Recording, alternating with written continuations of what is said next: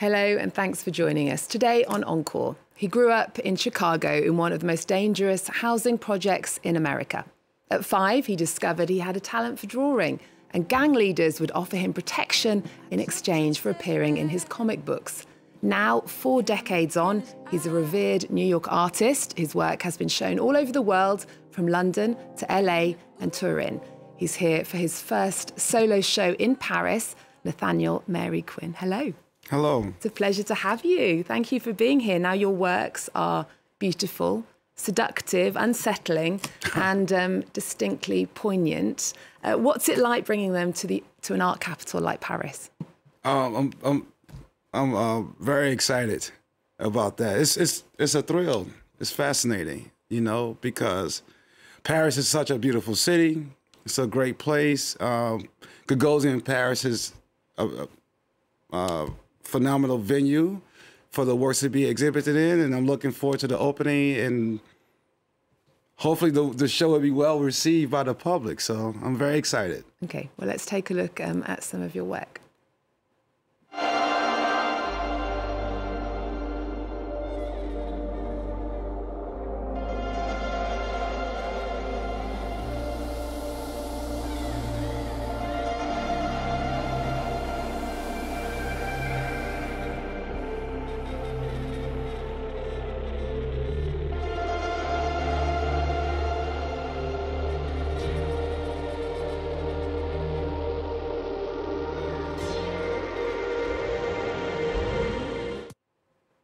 Now, the show is called The Forging Years. Yes. It's on at the Gagosian Gallery in Paris. And why that title? The show, it serves to visually paint a picture of a narrative that was fed to me to describe the circumstances surrounding the death of my mother. During this part of my life, this narrative and those years played a pivotal role in forging my identity and the lens through which I learned to see the world. So that's why the show is called The Forging Years. Well, people don't need to know your story to appreciate your art, but it does add to the interest of it. You grew up as the youngest of 5 boys in a housing project in Chicago. How did you discover you could draw? Well, one day as a child, before I could walk, I was drawing on the walls of the apartment in which we live. And of course, my mother was going to spank me for doing such a thing. But my oldest brother, he stopped her. He says, "Hey, Mom, take a look. Look at his drawing. It's actually pretty good." My mother was also suddenly surprised. And I think they both came to the conclusion that perhaps I had a talent. From there, from that point, my mother began to encourage me to draw on the walls in an effort to advocate for the further discovery of this talent that they thought I had. Well, you went on to get a scholarship to a private boarding school. And so you got away from sort of the poverty and the danger of the projects, but it was still a traumatic time for you because during that time at the school, you lost your mum. Yeah. And when you came home for Thanksgiving, you found that your father and your brothers had gone. That's right. And you're only 15. That's correct. What did you do? Well, at that moment, I knew I could not stay in the apartment because I came home. Of course, my 4 older brothers and my dad were not there. I asked my next door neighbor for information, of which she had none. So in Chicago, you know, in New York, you have brownstones. In Chicago, you have gray stones. And in the gray stones, there is a door that is normally open, after which there is a foyer area, quite small. I spent the night there because the apartment I had surmised had already become a place of drug transactions. It would have been quite dangerous for me to stay there. And then the following morning, I called my friend at the time, and I told him about my circumstances, and his mother came to the rescue, and And then the rest of the story goes from there. So I was able to gain some kind of refuge in that transitional period. You went back to school, you clung to education, you graduated with honours, and at that time you added your mum's name, Mary, to your own. That's right. Why was that important? Because my mother never had a formal education. My parents were both illiterate. They could not read or write. And that stayed with me. Education has always been very important to me. When I was graduated from high school from Culver Academies, I decided at that moment to use my mother's first name as my middle name. And Nathaniel Mary Quinn will now be on the degree. So it would be as though my mother, too, has attained these degrees from these different institutions. Recently, I was conferred with an honorary doctorate from my college, Wabash College, and on it, it says Nathaniel Mary Quinn. So now my mother, too, has an honorary doctorate.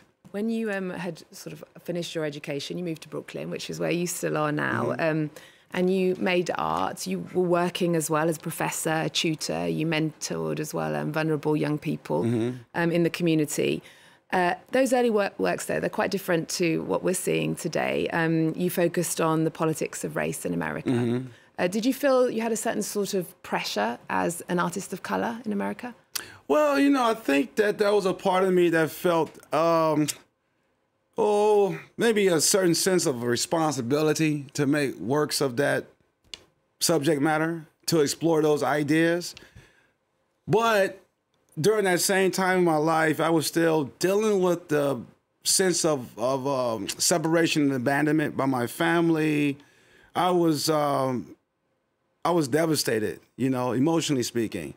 And I went to therapy for 5 years. And throughout therapy, that's when I began to embrace something a bit more complex about my humanity. You know, I come to find out that the color of your skin cannot protect you from the pain and anguish that would most certainly come upon you if you happen to be abandoned by your family at a young age. And it was then sort of a decade ago in 2013 that your work became more personal. It became based on the people you'd known. In one article I saw the work that we see now described as a combination of collage, Francis Bacon and scrambled identikit police sketches. They look like collages, but everything is actually drawn or painted. Yes, that's right, that's right.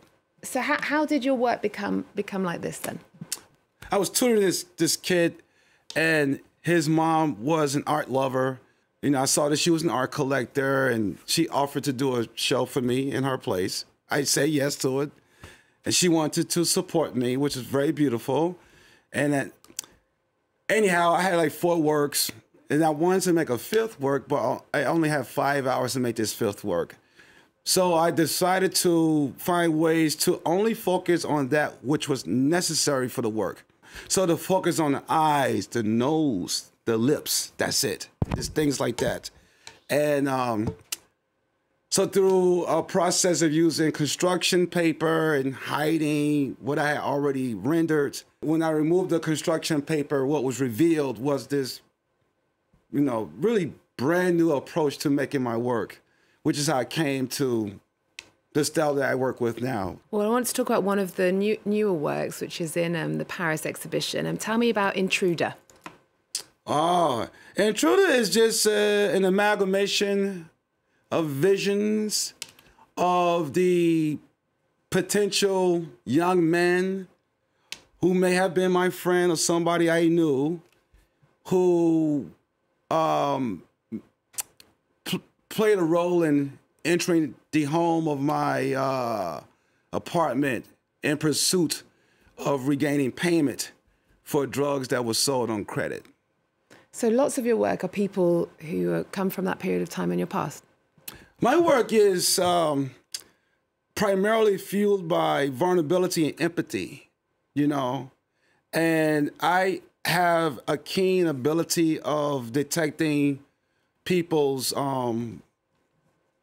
inner selves, the very inner selves that people oftentimes try to hide from the world.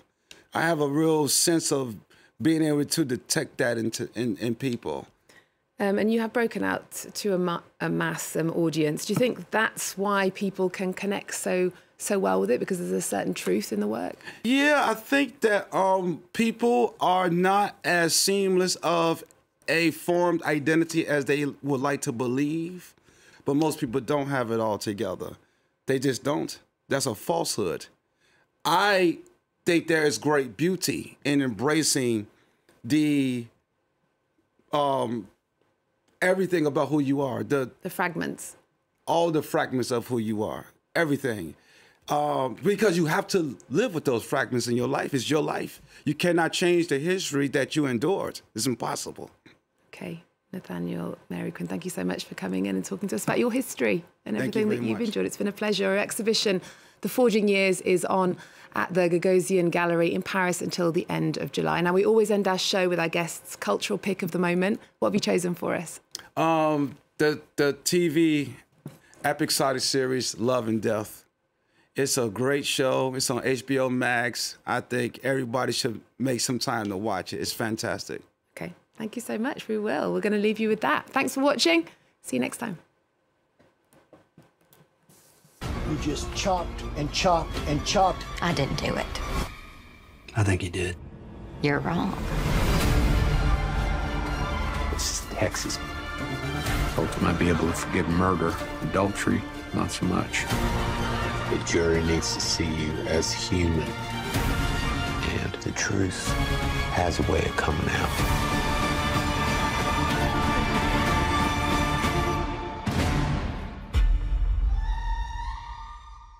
Versailles, Mont Saint-Michel, the Louvre are well-known stars of French heritage. But French genius, and France, harbors many other hidden treasures. The arts, gastronomy, architecture, as well as nature's wonders. Come along with France 24, discover France's living heritage. From young apprentices to accomplished craftsmen and farmers, to Michelin star sporting chefs, meet these people whose passion for their professions preserve and drive French heritage. You are here on France 24 and France24.com.